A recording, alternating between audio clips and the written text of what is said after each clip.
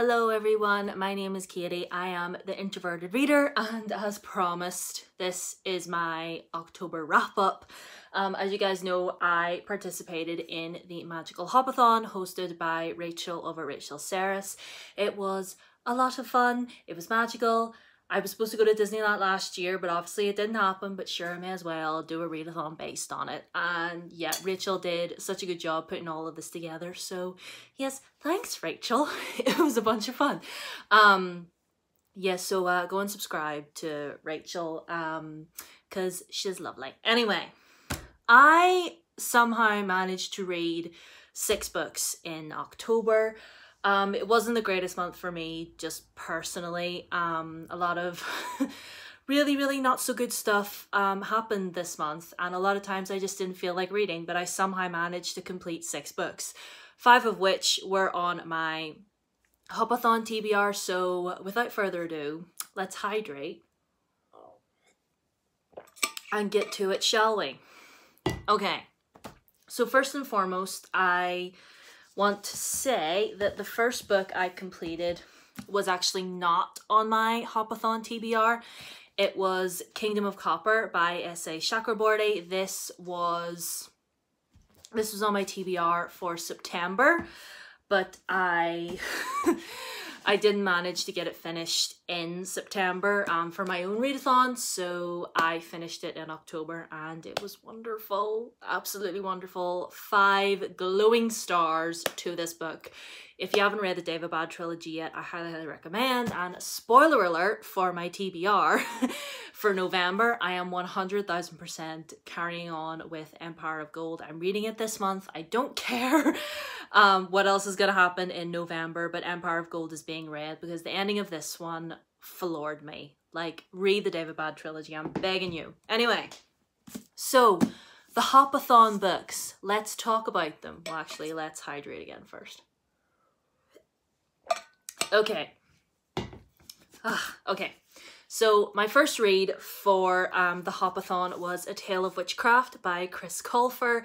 This was my park entrance read into the Magic Kingdom, and the prompt for that was to read a fantasy book, and you guys know literally all I read is fantasy. So this is a fun little middle grade series by Chris Colfer, obviously, and it's basically about this young girl called Bryce, and she discovers that not only has she got magic, but she is a fairy and she goes to fairy school.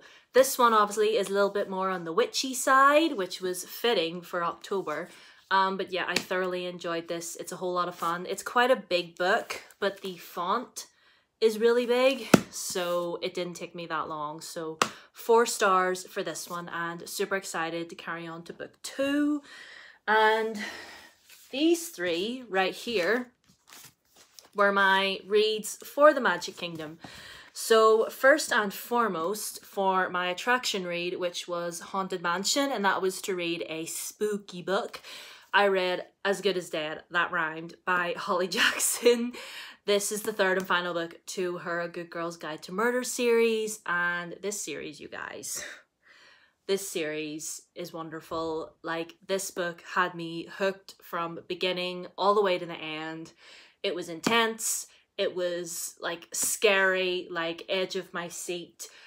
Trigger warnings for anxiety attacks, PTSD, drug use, descriptions of dead bodies, like moments after death and stuff like that.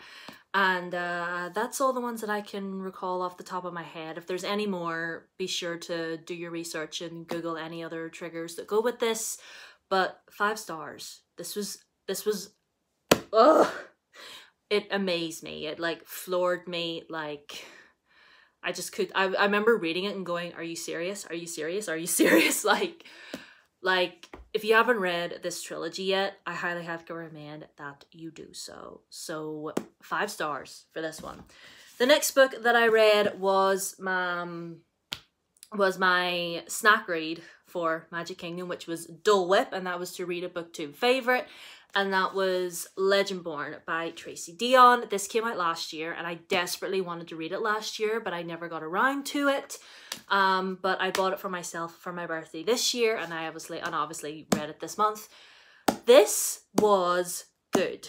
It was really, really good. I gave it 4 stars in the end.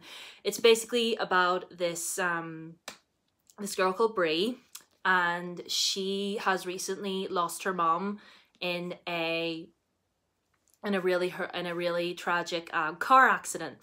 And you know, she's dealing with like the grief and the almost borderline PTSD repercussions of that. It's really sad. And she ends up going to North Carolina to this university to take part in what's it called? Oh, I can't remember. Oh yeah, it's like a residential program for high schoolers to go to this university in North Carolina. So yeah, her and her best friend, they go. Her dad is reluctant to let her go, but then she ends up going anyway. And then she ends up in like this secret society sort of thing. Like she sees a demon, basically, this like hellhound thing. And she's like, what the heck? And then she's probably one of the only people that can see it. No one else can see it. And then and then obviously she gets saved from that. But then this being called a Merlin tries to erase her memory from what she saw. But obviously it doesn't work. She still remembers. And it kind of goes from there. I really, really enjoyed my time reading this. It talked a lot about like grief and loss and how it can affect you, like your mental and emotional health and stuff like that. And like I said, I've been dealing with a lot of stuff like that over this past month. And that really, really spoke to me. The Arthurian legend side of it, that kind of felt like it took a back seat for a good part of this book, I won't lie. Because then it talked a lot more about Brie and her family history, and a whole bunch of other stuff I don't want to say because it would be a spoiler, but the Arthurian legend side of it was really intriguing. I was a little bit confused as to the sort of intricacies of like the secret society and stuff like that, because there's quite a lot of information thrown at you. But I mean, all in all, I had a really great time. I love this story and I'm so excited for the next book to come out. I recently saw the cover the other day of it on Twitter. It's beautiful. It's gorgeous. And Selwyn Emrys Kane is everything to me, and he's on the cover of the second one and it makes me so happy. But yeah, I'm really glad that I read this one. It's a good starter to hopefully will be a wonderful series. I don't know how many books there's going to be, but this was a really, really good start.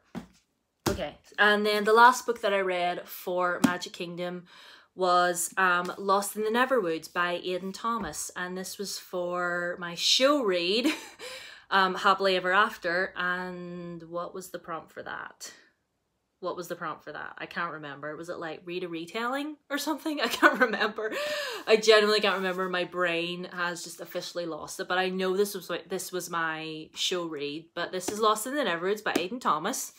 And it's kind of a Peter Pan-ish retelling because it is about Wendy and her 2 brothers, John and Michael.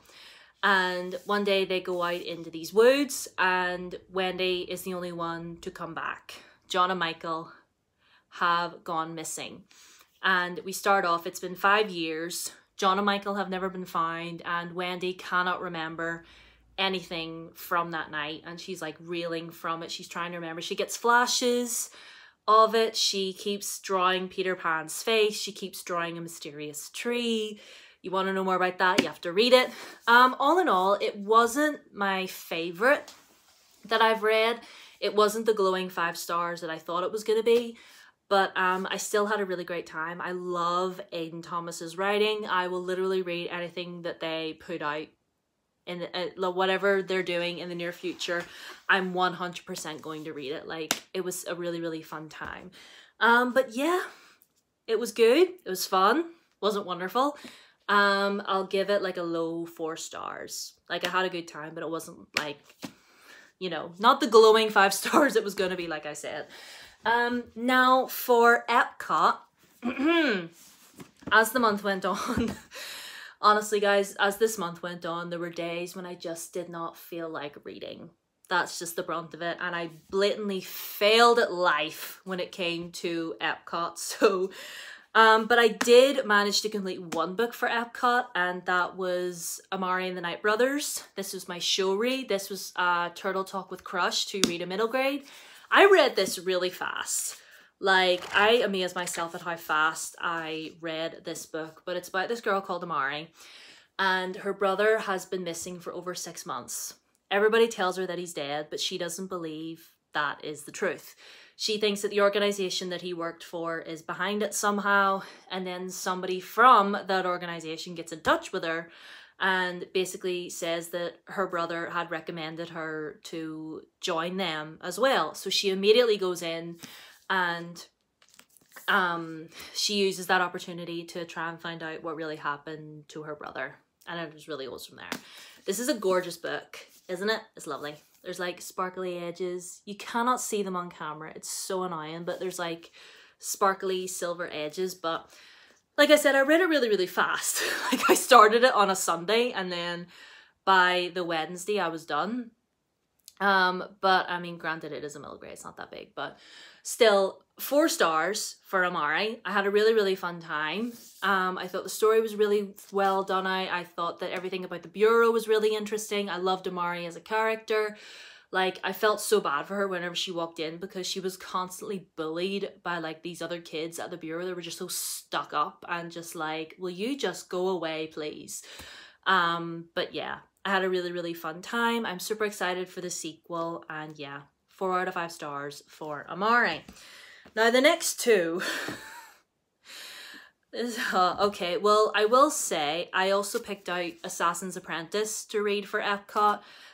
This was for Frozen to read a hyped up book. It's not so much a hyped up book as Robin Hobb is a hyped up author. I haven't finished it, as you can see. I don't have that much left. I'm on chapter 17 and there's 24 chapters in here, I think. Normally a book this long I would have finished in no time, but it's quite dense and it's quite slow, and I am listening to it via audiobook, which is helping, but still, no one told me how dense Robin Hobb was. It almost feels like you're reading a history book a little bit, but I mean, it's interesting. It's about this young boy called Fitz, who is abandoned by his maternal grandfather on the steps of the castle because he is the bastard son of one of the princes, but the prince has gone AWOL. They don't know where he is, so his grandfather's just like, I don't want to look after him anymore. Your problem now. Deuces, bye-bye. And then he's raised at this keep, and it's really just about him growing up. That's really it, really, him growing up. And, you know, discovering things about his father and just like learning about himself and who he is and what he can do. That's pretty much it.